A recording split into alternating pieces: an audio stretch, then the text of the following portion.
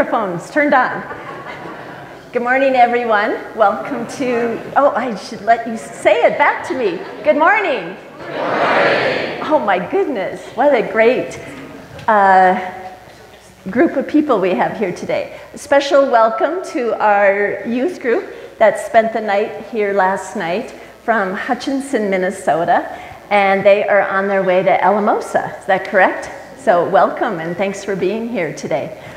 Pastor Ken is on a little bit of a vacation trip and he will be back in the office on Tuesday. But today we welcome Pastor Lanning and he will be doing our sermon today and our communion. So with that, please, we welcome you. And we have the friendship books that are at the edge of the pews. And if you will sign in and then pass them down, that would be great. And Andrew. Good morning. Is this on? Is it on? Can you hear me? Awesome. Okay, just a few things for youth. One thing to be praying for us this week. On Tuesday, Pastor Ken and I, actually, it's kind of misleading to say Pastor Ken will be in the office Tuesday. You didn't know this. But we are headed, we're doing a little confirmation day camp with some of our students who've been through confirmation or going into. So just be praying for us on Tuesday. And just kind of a note on that, if you have students or are a student that is looking to start confirmation in the fall, please let me know. We were starting to plan for the fall. The other thing for youth and for young adults especially is this Thursday we're headed to Elitch Gardens in Denver. It's an amusement and water park. If you could please sign up today. I hope many of you can make it. We're going to spend the whole day, great time of fellowship together and fun. So I would encourage you to sign up today or reach out to me if you have any questions. So that's all I have today. Thank you, Thank you. A couple of announcements. We have the senior social on Wednesday. And then next Sunday, we will be outdoors again. Hopefully the weather will cooperate like it did last Sunday. And it is our way to celebrate our nation's birth as well as all of our birthdays. So this will be led by our social ministry committee and the donations will be given to the Rocky Mountain Fisher House. And bring a gift of coins for how many years you have been on this earth. And so you can bring pennies, you can bring quarters, you can bring 50-cent pieces, and if some of you have some of those dollar coins, please feel free to bring whatever coins you would like for that. And you can see the other things that are on the bulletin insert. And with that, we are going to start our service with a brief order for confession. And that is found in the front of our Red Hymn books, page 94. And if you will stand, if you are able, and face the baptismal font, please.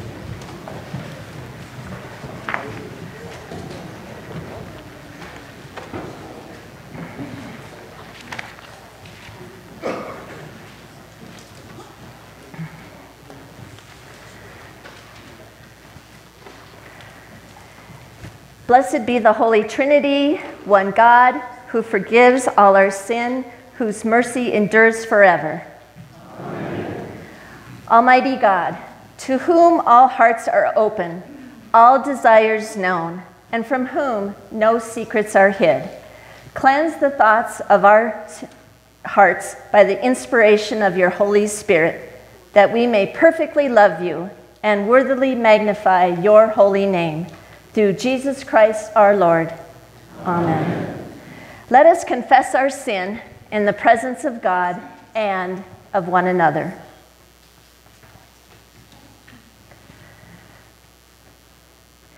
Gracious God, have mercy on us. We confess that we have turned from you and given ourselves into the power of sin. We are truly sorry and humbly repent. In your compassion, forgive us our sins, known and unknown, things we have done and things we have failed to do.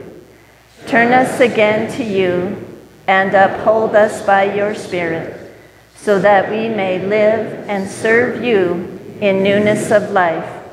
Through Jesus Christ, our Savior and Lord. Amen. God, who is rich in mercy, loved us even when we were dead in sin, and made us alive together with Christ. By grace, you have been saved. In the name of Jesus Christ, your sins are forgiven. Almighty God, strengthen you with power through the Holy Spirit, that Christ may live in your hearts through faith. Amen. And our gathering song, the words are in our bulletin this morning.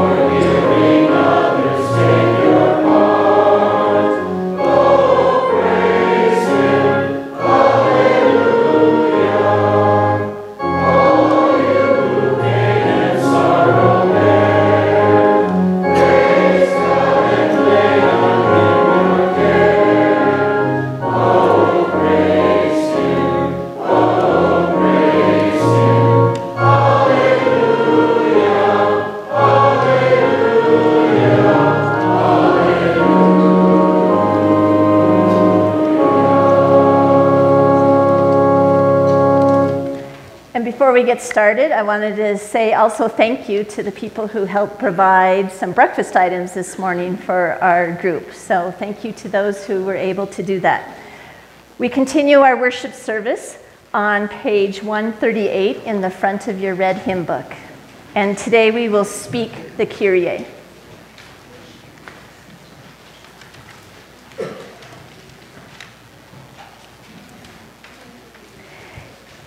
The grace of our Lord Jesus Christ, the love of God, and the communion of the Holy Spirit be with you all. And also with you. In peace, let us pray to the Lord. Lord, have mercy. For the peace from above and for our salvation, let us pray to the Lord. Lord, have mercy. For the peace of the whole world, for the well-being of the Church of God, and for the unity of all, let us pray to the Lord.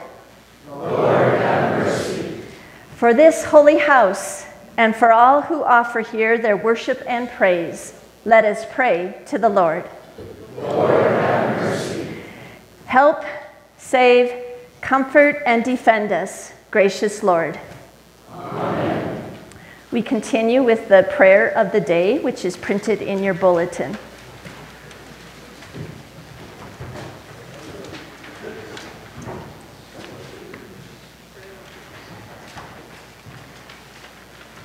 Let us pray.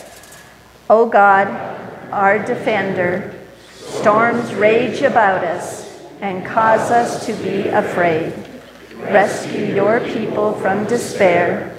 Deliver your sons and daughters from fear, and preserve us all from unbelief. Through your Son, Jesus Christ our Lord. Amen. Please be seated, and will the children come forward for our children's sermon?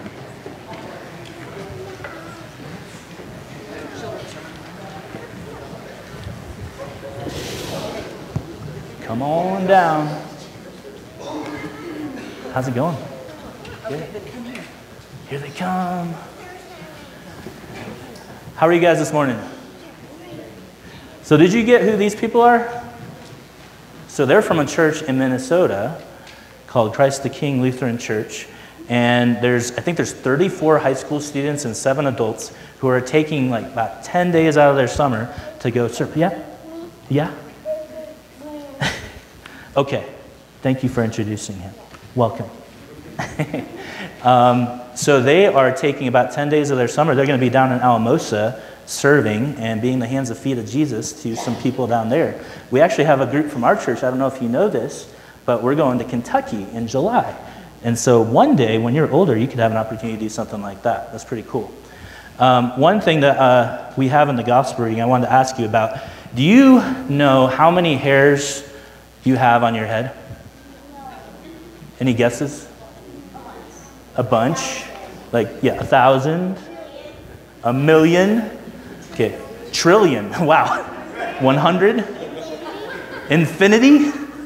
Wow. Okay, those are some good guesses. You know, I did a little bit of research on the internet. You know, I Googled it. And do you know that the average person has about 100,000 hairs on their head? I thought it was also interesting, if you have red hair, you have less, usually, about 90,000. And if you have blonde hair, lighter hair, it's usually more, about 140,000. That was pretty interesting. But you know who actually knows in detail how many hairs you have on your head? God does.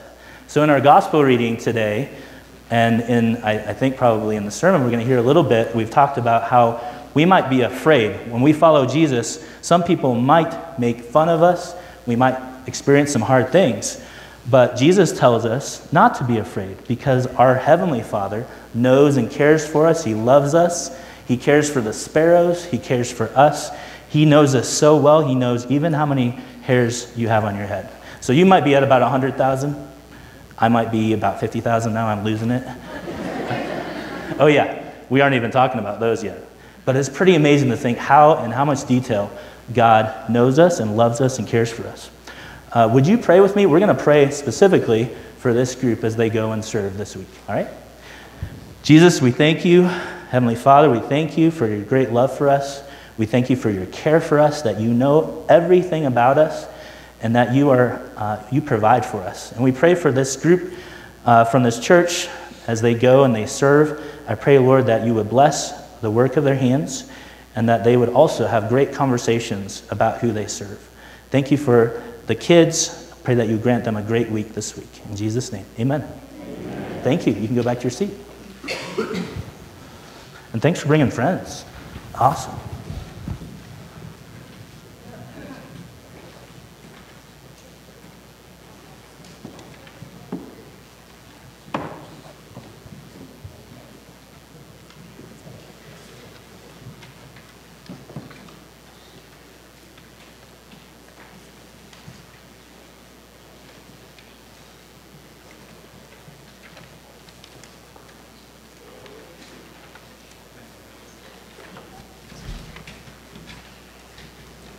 Our first reading from Jeremiah. O Lord, you have enticed me, and I was enticed. You have overpowered me, and you have prevailed. I have become a laughingstock all day long. Everyone mocks me. For whenever I speak, I must cry out. I must shout violence and destruction. For the word of the Lord has become for me a reproach and derision all day long. If I say, I will not mention him or speak any more in his name, Then within me there is something like a burning fire shut up in my bones. I am weary with holding it in, and I cannot. For I hear many whispering, terror is all around. Denounce him. Let us denounce him. All my close friends are watching for me to stumble. Perhaps he can be enticed, and we can prevail against him and take our revenge on him. But the Lord is with me like a dread warrior. Therefore, my persecutors will stumble, and they will not prevail. They will be greatly shamed, for they will not succeed. Their eternal dishonor will never be forgotten. O Lord of hosts, you test the righteous. You see the heart and the mind. Let me see your retributions upon them. For to you I have committed my cause. Sing to the Lord. Praise the Lord, for he has delivered the life of the needy from the hands of evildoers.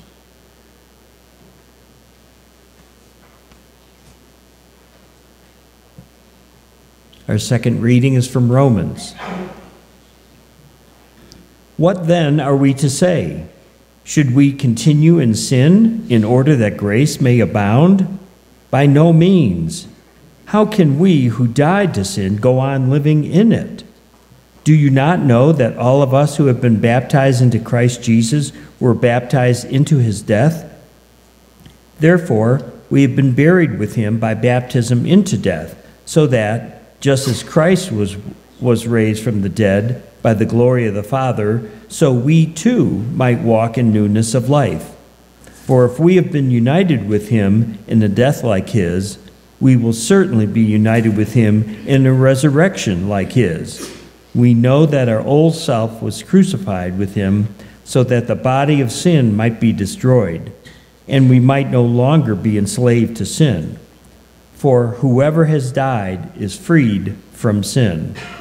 But if we have died with Christ, we believe that we will also live with him. We know that Christ, being raised from the dead, will never die again. Death no longer has dominion over him. The death he died to sin once for all. But the life he saves, he lives to God. So you also must consider yourselves dead to sin and alive to God in Christ Jesus. This is our reading.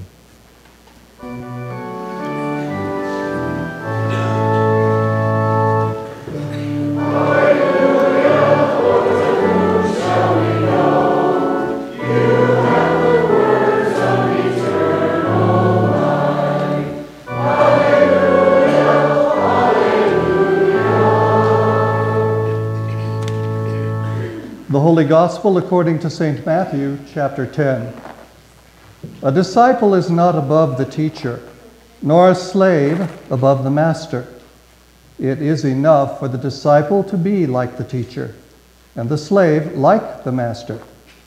If they have called the master of the house Beelzebub, how much more will they malign those of his household? So have no fear of them. For nothing is covered up that will not be uncovered, and nothing secret that will not become known. What I say to you in the dark, tell in the light, and what you hear whispered, proclaim from the housetops. Do not fear those who kill the body, but cannot kill the soul. Rather fear him who can destroy both soul and body in hell. Are not 2 sparrows sold for a penny? Yet not one of them will fall to the ground apart from your Father. And even the hairs of your head are all counted. So, do not be afraid. You are of more value than many sparrows. Everyone, therefore, who acknowledges me before others, I also will acknowledge before my Father in heaven. But whoever denies me before others, I will also deny before my Father in heaven. This is the gospel of the Lord. Thanks be to God.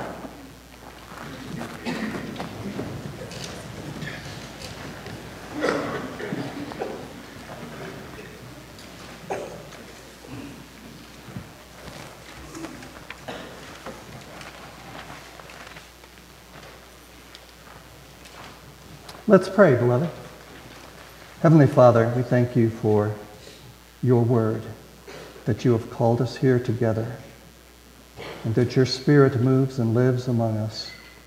Open up our hearts to hear your word, and my lips to speak your word aright, that we might hear and believe and trust in your Son, Jesus Christ, and live for him. It is in his name we pray. Amen.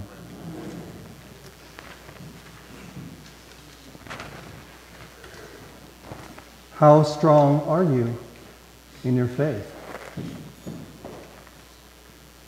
This reading today is one of those readings that kind of sits in the middle of this big, long discourse by Christ. Discourse, not discord. And in this whole section, the part that we always like to tune into is, do not be afraid. Your life is of more value than many sparrows. But the whole section above that actually sort of pulls us into, well, what are we supposed to be afraid of? Because, you know, I'm not being chased by wolves right now. Don't feel like a sheep, and so on. But the whole section starts out with sentences like, behold, I'm sending you out as sheep in the midst of wolves. He's sending his disciples out to serve him, to minister to him, to proclaim his name, and to live for him, to stand up for him in the world, and a world that is not necessarily friendly. We love that part about even the hairs of your head are numbered, and fear not, you are of more value than many sparrows. But like it or not, these words are surrounded by statements like, you'll be dragged before governors and kings. I haven't been dragged before a governor and king. In other words, like brother will deliver brother to death, and children will rise against their parents and put them to death. I haven't seen that either. So it's hard for us to kind of get a feel for what Jesus is trying to communicate to his disciples here. He's sending them out into a world that is hostile to Jesus. And he has called us, as his disciples, to stand up in his name and proclaim and praise him. And it's in that context that he's saying, don't be afraid.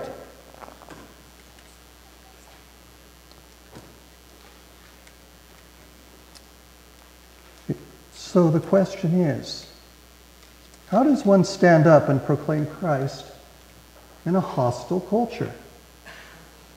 It's common for us to say we'll stick up for ourselves and for Jesus Christ. And there are many that go out there and do that, but they do it with the wrong spirit. Because as you know, the world was hostile to Christ, and he walked willingly to the cross and gave up his power and gave up his strength. And he gave it all up for the entire world in need of his grace and of his love. The fact of the matter is, if we try to defend ourselves and lift up ourselves with the same rage or anger or doubt or shame or fear that the world brings into the situation against us, we've lost the effectiveness of our ministry. Because even though we might have invective and foul words thrown at us as Christ's people and as his witnesses, the world will say, if they look at us and we respond in kind, they'll say, well, they're not any different at all, are they?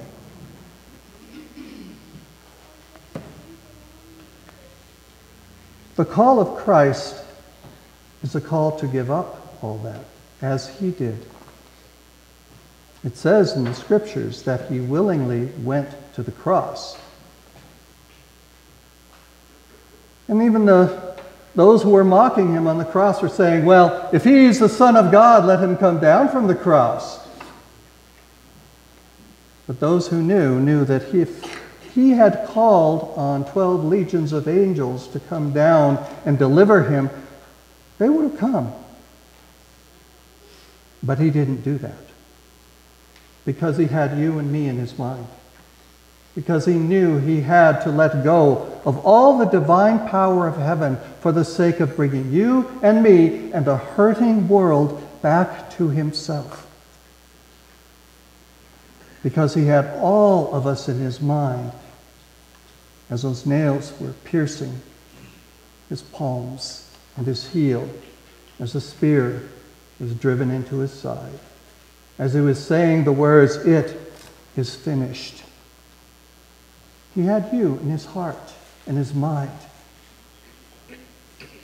He gave up his power and his desire to, probably on that human side of him, there's probably a desire to just let it all go. But he didn't. He let it all go up to God. And he put it in the Father's hands because he knew who he was, and he knows and he knew who his Father was. How do we witness in a hostile world? With the same love and grace that Christ ministered into our lives, with the same gospel message. Jesus says, "Do not fear, because every hair on your head, or lack of them thereof, are numbered, and you are more valuable than many sparrows." You see, what people do not understand is that those who rage against the church and who are so angry when we bring the name of Jesus Christ and his love into their world, they actually are living in a greater fear than you or I could ever know. Because they don't know peace of Christ.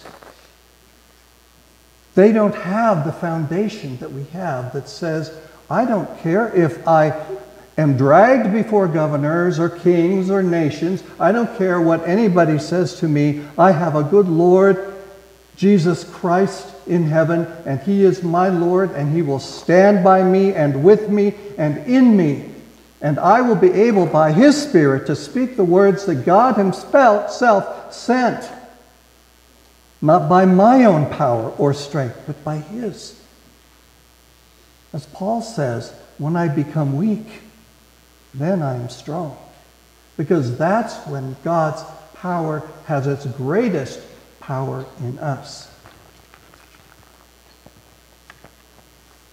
There is a book written by a man named Paul Tournay. It's called The Strong and the Weak. And if you ever have an opportunity to read it, I recommend that you do. He also wrote another one called Guilt and Grace. He was a counselor in Switzerland.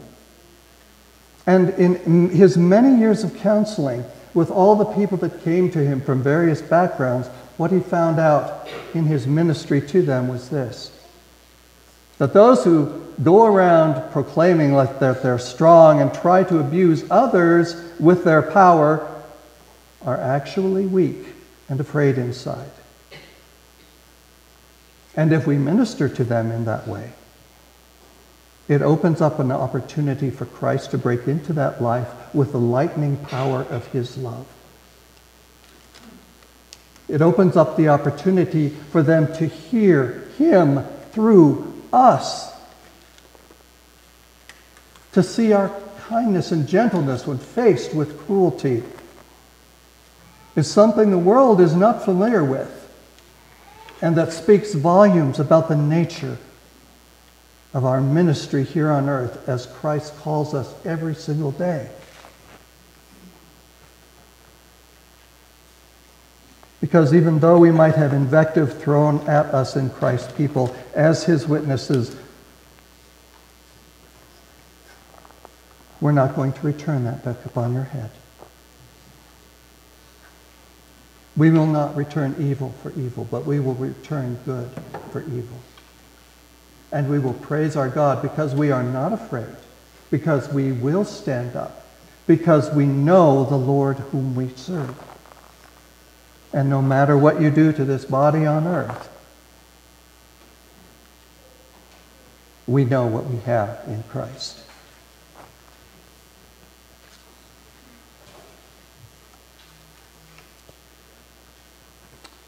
I don't know if you remember the news story about 21 Egyptian Christians that were killed by ISIS about 8 years ago in northern Libya. And we heard the news stories about their brutal deaths. We heard about the terrible things that happened to them. We heard about the loss of that their families suffered and so on. You know what? What we didn't hear about is this. What the news stories didn't tell you is that while they were dying, they were singing a hymn to Christ on their knees as they died, unafraid, because they knew whom they served. What you never heard is that the money that was raised for the Egyptian Christian church to build their families' homes in their village, and when they finished building the homes in their village, there was enough left over to build homes for the local Muslims in that village. It so touched the hearts of the Muslims that many came to believe in Egypt. You see, the gospel of Christ is more powerful than the worst the world can throw at us. It's a grain of sand, compared to the ocean of God's love. And it is in that love that we need to look at a hurting world around us and say, yes, Lord, I will proclaim your name. I will heal in your name.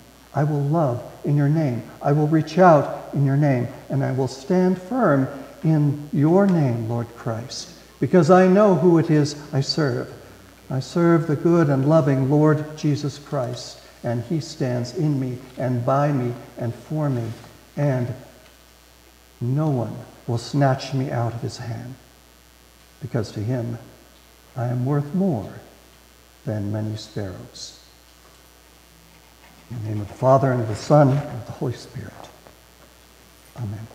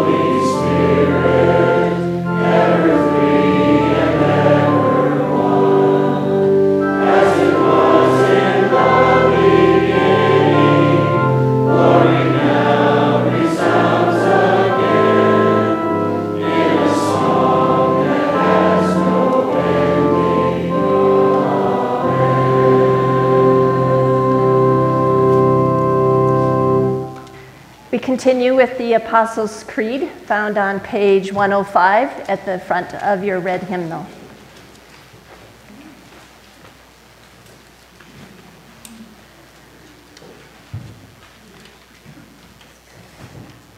I believe in God the Father Almighty, creator of heaven and earth. I believe in Jesus Christ, God's only Son, our Lord, who was conceived by the Holy Spirit, born of the Virgin Mary, suffered under Pontius Pilate, was crucified, died, and was buried. He descended to the dead. On the third day he rose again. He ascended into heaven. He is seated at the right hand of the Father, and he will come to judge the living and the dead. I believe in the Holy Spirit, the Holy Catholic Church, the communion of saints, the forgiveness of sins, the resurrection of the body, and the life everlasting. Amen. Let us pray for the whole people of God in Christ Jesus and for all people according to their needs. Lord, in obedience to your claim upon us, we give ourselves to you this day, all that we are, all that we have, completely for your using. Take us and use us up as you will, where you will, when you will, and with whom you will. Lord, in your mercy, hear our prayer. Almighty God, we call to mind before you all those whom it would be easy to forget, the homeless, the sick, the aged, and all who have none to care for them. Help us to heal those who are broken in body or spirit and to turn their sorrow into joy. We especially pray for Steve, Kelly, Brian, Margaret, Marge, Dave, Jerry, Keith, and Dwayne. We also remember in our prayers our missionary Didi and his wife Serafina, and be with those whom we mention quietly in our hearts and minds.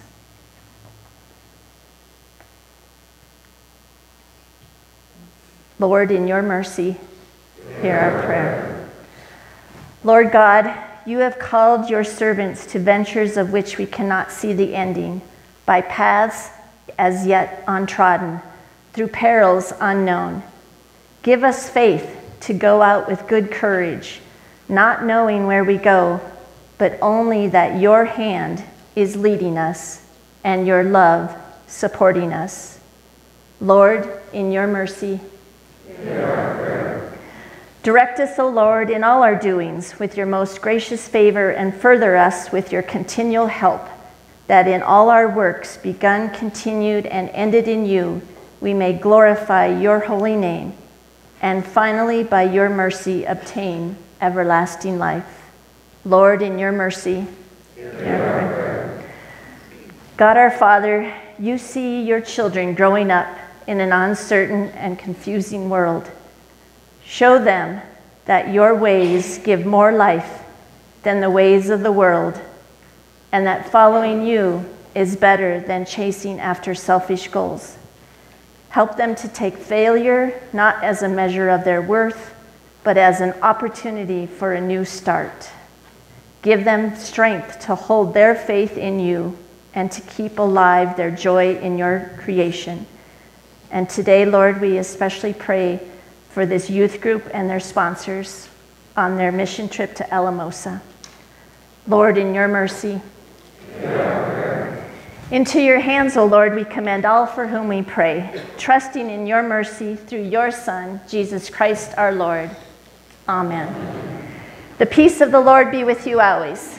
And also with you. Please share the peace with one another.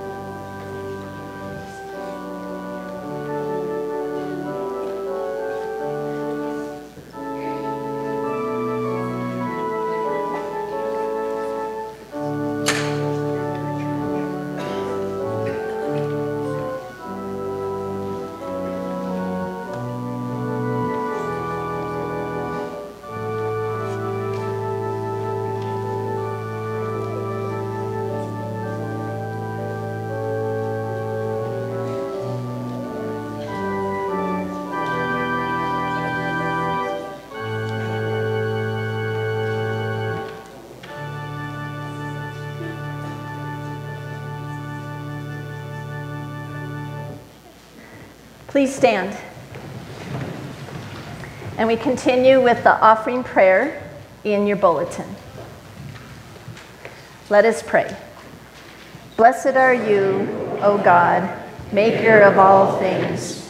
Through your goodness, you have blessed us with these gifts, ourselves, our time, and our possessions.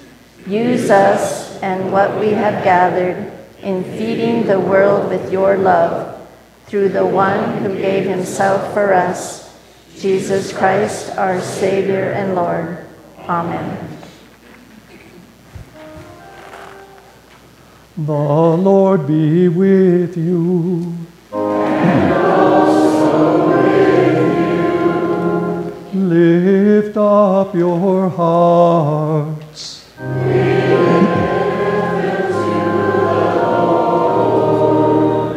Let us give thanks to the Lord our God.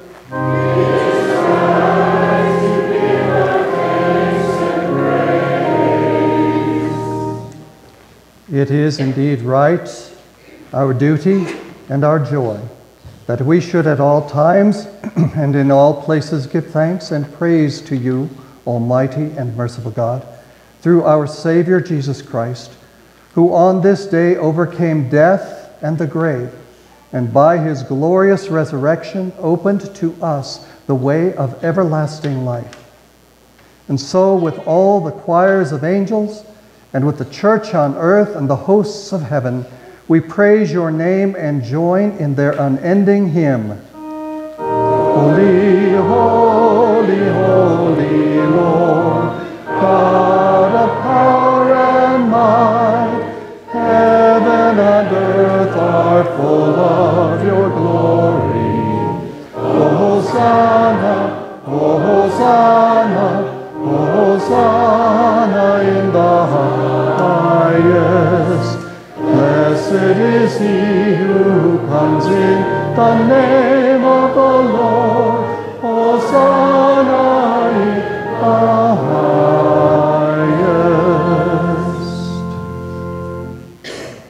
You are indeed holy, almighty, and merciful God. You are most holy, and great is the majesty of your glory. You so loved the world that you gave your only Son, so that everyone who believes in him may not perish but have everlasting life. We give you thanks for his coming into the world to fulfill for us your holy will and to accomplish all things for our salvation. For in the night in which he was betrayed, our Lord Jesus Christ took bread, and when he had given thanks, he broke it and gave it to his disciples and said, "Take, eat. This is my body, which is given for you. This do for the remembrance of me." In the same way also he took the cup after supper, and when he had given thanks, he gave it to them, saying, "Drink of this, all of you. This is my blood of the new covenant, which is shed for you for the forgiveness of sins. This do as often as you drink it for the remembrance of me." Remembering, therefore, his salutary command, his life-giving passion and death, his glorious resurrection and ascension, and the promise of his coming again, we give thanks to you, O Lord God Almighty, not as we ought, but as we are able. We ask you mercifully to accept our praise and thanksgiving, and with your word and Holy Spirit, bless us, your servants, and these your gifts of bread and wine, so that we and all who share in the body and blood of Christ may be filled with the heavenly blessing and grace, and receiving the forgiveness of sin may be formed to live as your holy people and be given our inheritance with all your saints.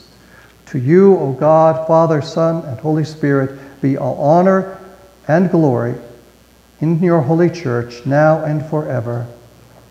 Amen. Lord, remember us in your kingdom and teach us to pray. Our Father, who art in heaven, hallowed be thy name. Thy kingdom come, and thy will be done, on earth as it is in heaven. Give us this day our daily bread, and forgive us our trespasses, as we forgive those who trespass against us. and lead us not into temptation, but deliver us from evil. For thine is the kingdom, and the power, and the glory, forever and ever. Amen. Taste and see that the Lord is good. Come and receive his precious body and blood.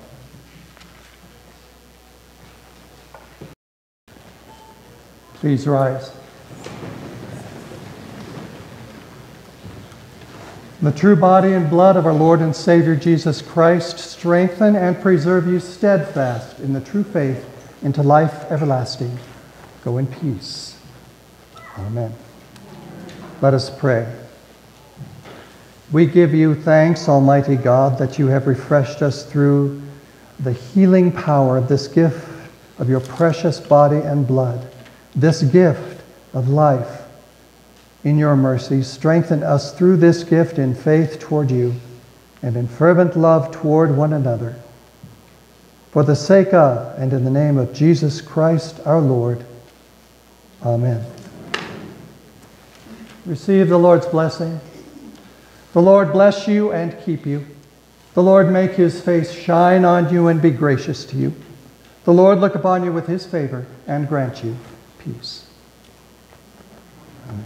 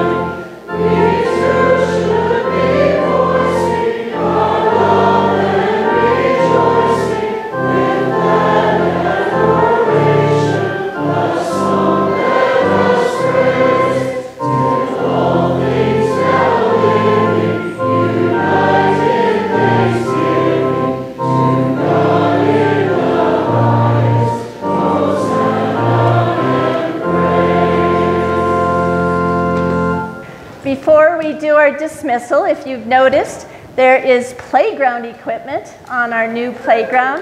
Yes. However, it's not quite ready for people to be on it, or children. So, but very exciting. Praise to God for all of the work that has been done on that and all of your contributions.